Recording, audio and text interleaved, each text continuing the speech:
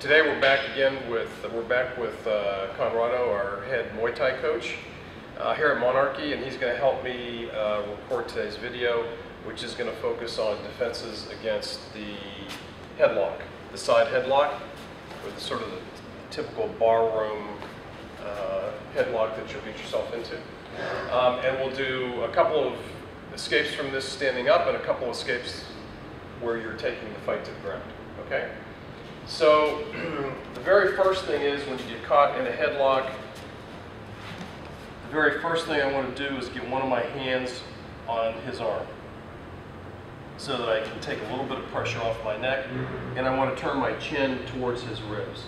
So now really the only thing he's got pressure on is the back of the neck and one side of my neck, but my windpipe and my carotid on the other side is free, okay? So this is the first move, and this is kind of a first step in any of these self-defense moves. This just buys you a few seconds so that you don't get yourself choked out, okay? So the first technique is a stand-up technique, and what I'm going to do on this technique is turn sideways. So go ahead, give me a headlock. Yeah. So I'm going to grab the arm, turn the head, and I'm going to turn my hips so that they're at 90 degrees to my attacker's hips, okay? And the first thing I'm going to do is I'm going to palm strike to the groin.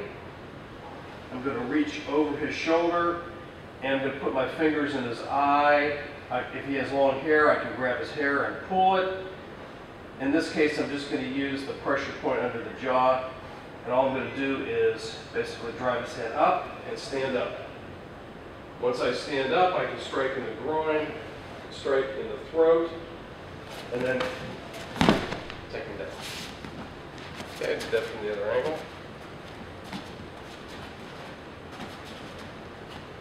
Grab the arm, turn my hips,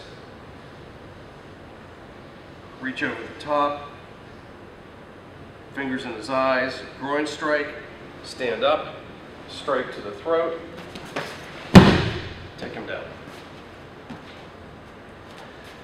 The next is also a technique that will allow me to stand up.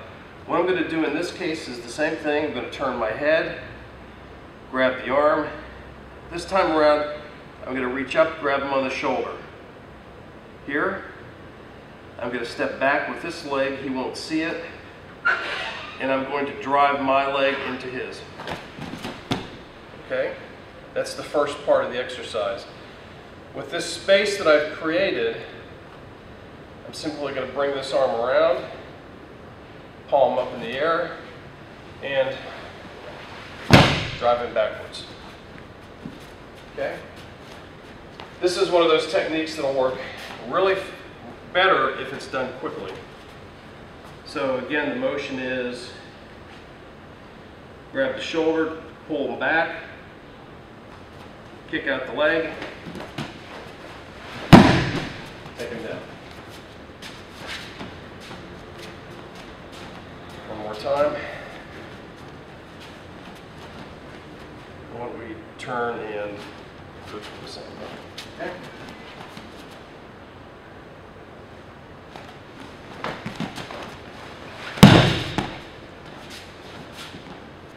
So the next two techniques will be techniques where I actually take him to the ground. So this would be, again, not my preferred way of defending yourself, simply because unless you're really good at jiu-jitsu, and even if you are and have multiple attackers, a ground fight is less desirable than being able to stand up. In this case, same thing. I'm going to turn my head, I'm going to take the pressure off my neck here, turn my hips, reach up, grab his face, this arm slips underneath the knee, and all I'm going to do is sit down.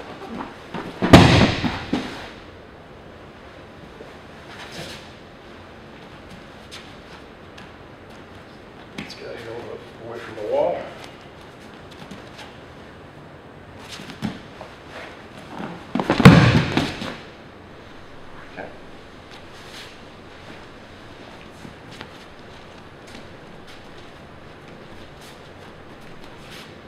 And the last of the 4 techniques, same thing, turn my hips, grab his arm. This time all I'm going to do is reach across and basically hug him around the waist and sit down.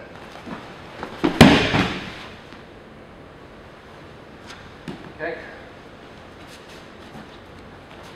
The critical thing on this one is, if you use this technique, as soon as he starts to fall, I have to release this hug, otherwise this arm will get trapped underneath him.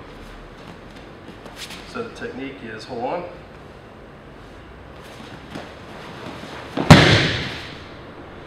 Okay, great, nice. So those are the 4 basic headlocks, escapes that we use: 2 standing up, and 2 where you can take it to the ground. Okay? Thanks.